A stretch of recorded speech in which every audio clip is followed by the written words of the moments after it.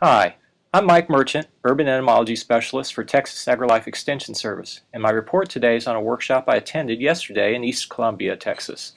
The workshop focused on better understanding of a new ant pest for Texas called the raspberry crazy ant. At the moment, this ant is known to science by the not-so-elegant name of Paratrechina species near pubens. The form of this name tells us that insect taxonomists, those people who give names to ants and other little things, haven't quite figured out what to call this critter. It looks like another ant called Paratrechina pubens, but maybe not. In Texas, it has simply come to be known as the raspberry crazy ant, named after the pest control professional who discovered it.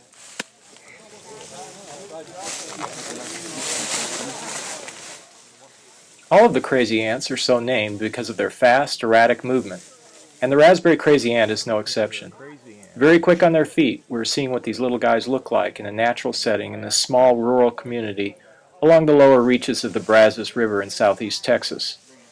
Participants in this outing represent county extension agents, agricultural regulators, ant researchers, local politicians, and fish and wildlife officials. All came to get a first-hand view of what this ant looks like in the wild and what we might be able to do about it. We need a few groups. In the car with us. So Mike, this has to go on YouTube, and I want to see how many hits on these man-eating ants. Okay. Man-eating ants, yeah. I thought about laying down, cover myself in some honey or something like that. Fortunately, this ant does not sting, but that's about the only good news. As soon as I stand too long in one spot here in the woods, I find myself slowly covered with ants. A moment ago, I felt ants crawling into one of my ears. Well, they're going to some areas. Where this ant originated is still a mystery, but most experts think it came from the Caribbean or northern South America. While Florida has a similar ant called the Caribbean crazy ant, some researchers feel the Texas ant is something different. As of the summer of 2009, the raspberry crazy ant is only confirmed from 11 counties in the vicinity of Houston, Texas. Dr. Paul Nestor, organizer of the workshop, also works at the site that we explored on our field trip. We have access to it, whether it be baiting or any other specific treatment. So right now, we're still in the learning curve, but we do have a nice location that we can use to test some of the products that are coming around the bend. Danny McDonald is a researcher working for the Center for Urban and Structural Pest Control. We've been coming out here every Monday since April, and I'm tracking the movement of the crazy ant throughout the community, up the road, looking at ant diversity, the impact of the treatment with advanced carpenter ant bait, how much suppression we're getting with that. They are an extreme nuisance, of course, coming inside your house, just swarming everything that you have. These ants are killing honeybees. We rely on honeybees for pollination. Our field trip takes us to several homes located along the Brazos River. This particular site has had these ants for approximately 2 years. Another ant, the fire ant, has been here for 20 to 30 years. When asked which ant is worse, people will quickly tell you they'd rather have the fire ants. So we'll see what good that does. Okay, well, let's just feel free. We're going to walk up here and look around. And he did say there's a lot of ants over that wood pile, but he's seen a couple of copperheads over there too, so I don't think we're going to go by the wood pile today. So. As we look around the garage, we encounter something that even pest management professionals rarely see. A ring of dead ants, several inches wide. The group debates whether this is natural mortality or a result of the pest control the homeowner has done around this building. This is all dead ants. Probably so. Bart, correct me if I'm wrong, but the question was, Ant bodies. are the dead ants as a result of the barrier treatment?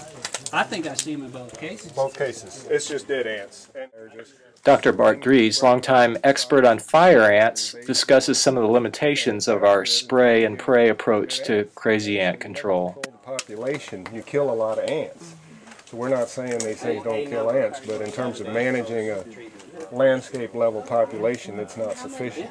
These people start buying and applying products every day, and that's not cost effective and probably really environmentally unsound, and that's why we're sending people to professional pest control operators.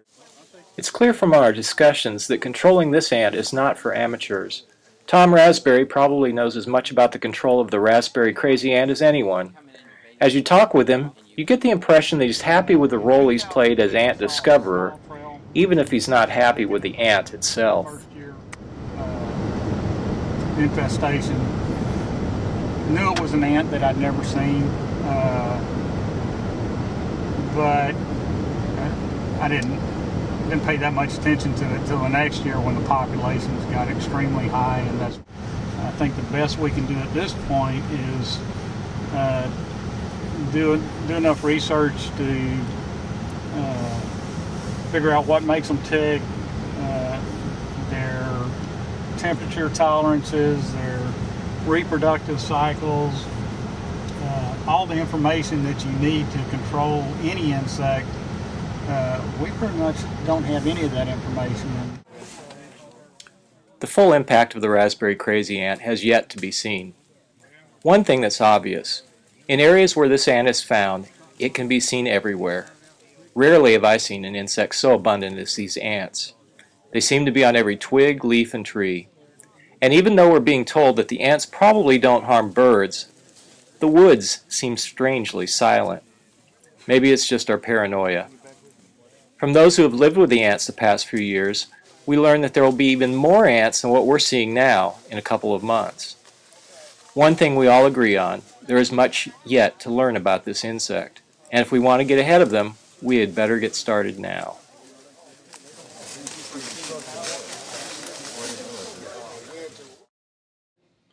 For more information about crazy ants, go to the Center for Urban and Structural Entomology's website at the address shown here.